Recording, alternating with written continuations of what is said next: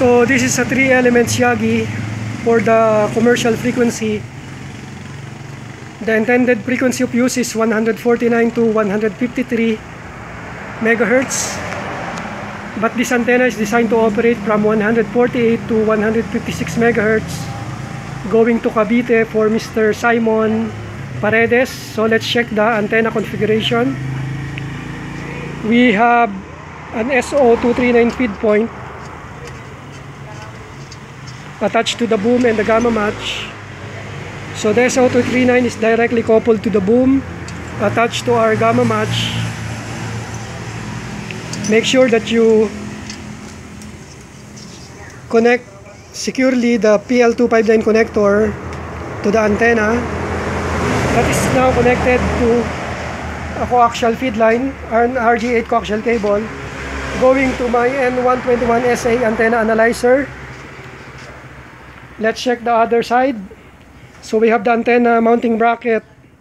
I have marked the elements with numbers, with their corresponding numbers on the boom, so you just need to put back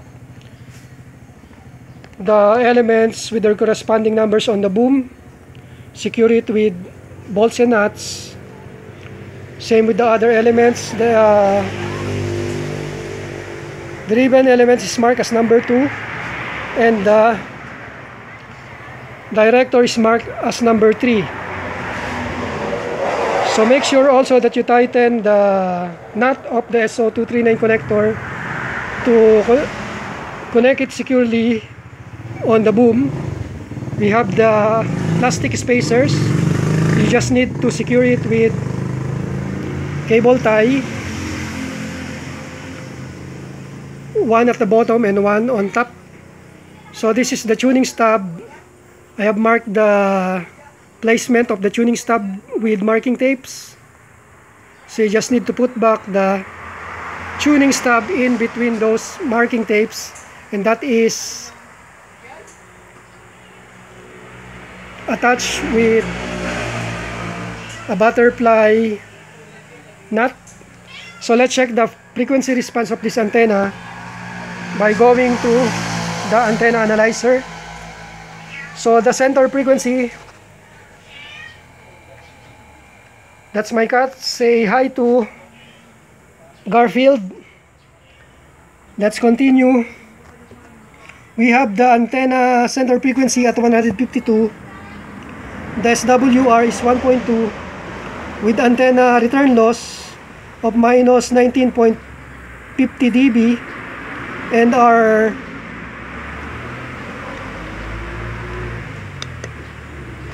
impedance at 42 ohms. The antenna is inductive. Our reactance is 5 ohms. So let's check the other frequencies. Going down at 151, it's 1.3. 150 is 1.4. 149 is 1.4. 148 is 1.5. So let's go up.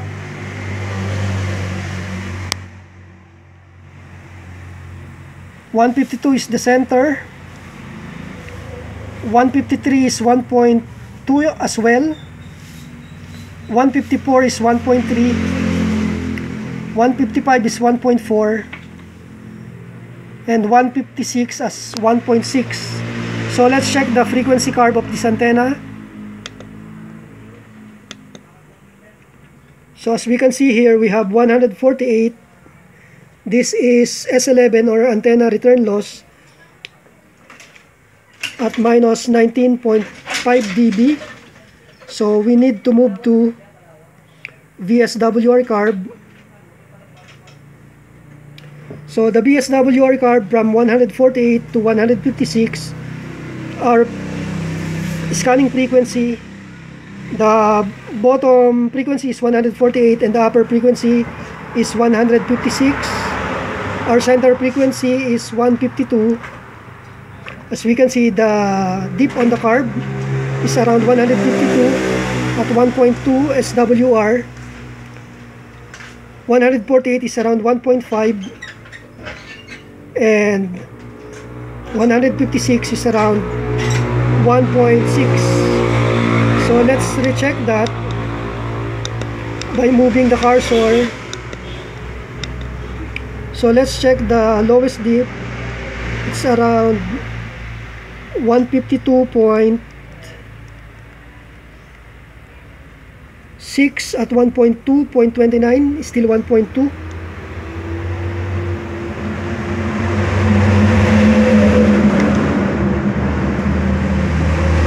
151 is 1.3, 150 is 1.4, 149 is 1.4, and 148 is 1.5. So let's go up. 153 is 1.2, 154 is 1.3, 155 is 1.4, and 156 is 1.6. So this antenna is properly working and is ready for shipping to Mr. Simon Paredes going to Cavite. So thank you for watching. Until next time.